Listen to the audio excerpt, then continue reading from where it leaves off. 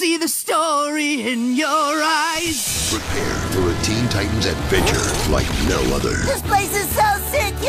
And discover the power of a magic song. The song belongs to me.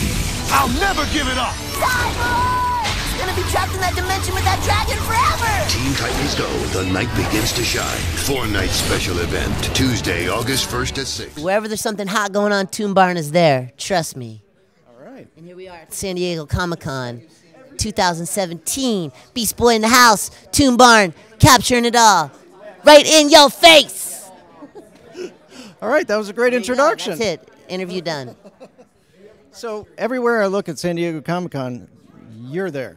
All right, so how do you keep track of all these things that you have to be at San Diego Comic-Con? I have a very extensive schedule in my phone, and I have a couple people helping me, guiding me along the way. But really, I just go with the flow. I get to have so much fun here.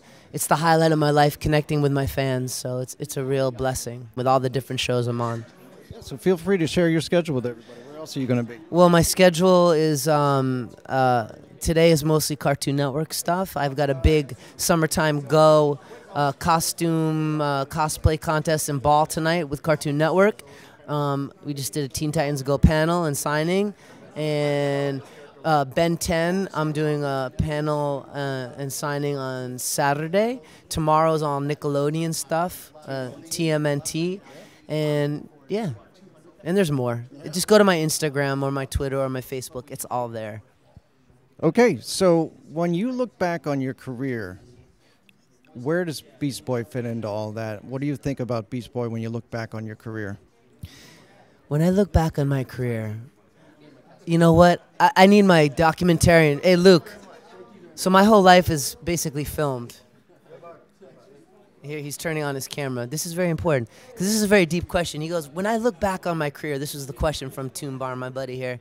When I look back on my career, what will Beast Boy have done or affected me? Was that your question? Yes.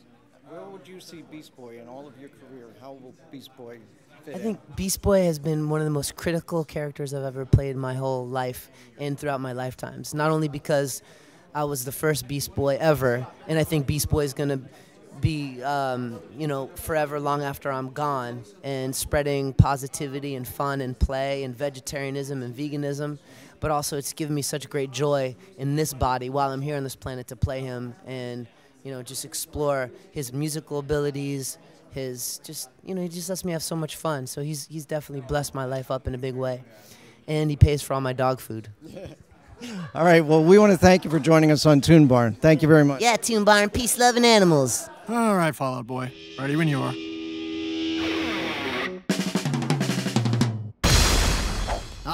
Yeah! I'm totes feeling that. That was so fresh. Fallout Boy's killing it! Fallout Boy! Who let you back? Before you ask who let us back here, hear us out. My best bro is trapped in another world by this dragon, but there's a magic song. A magic song? We realize it sounds the cray-cray. I knew it! I told you magic songs were real! Pete's always talking about magic songs. Don't encourage him. Why don't we look like this all the time? Because it's too rad, Robin. Too rad.